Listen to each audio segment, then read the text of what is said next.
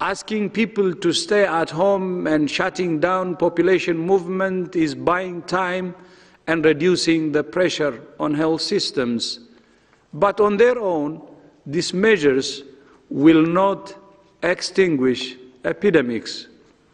The point of these actions is to enable the more precise and targeted measures that are needed to stop transmission and save lives.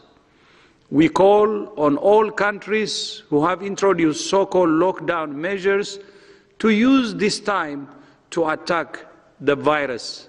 If you remember, we have been saying for more than 2 months now, this virus is public enemy number one. It's a dangerous virus. And we have been saying to the world that the window of opportunity is narrowing, and the time to act was actually more than a month ago or 2 months ago. That's what we have been saying. But we still believe that there is opportunity.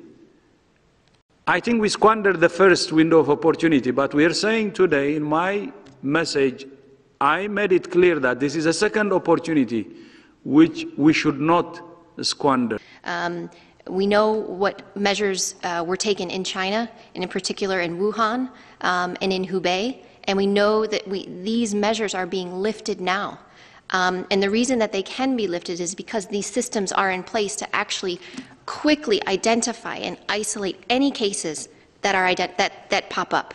China is saying they have looked at a staggering approach of lifting these measures. It wasn't all at once across the whole country.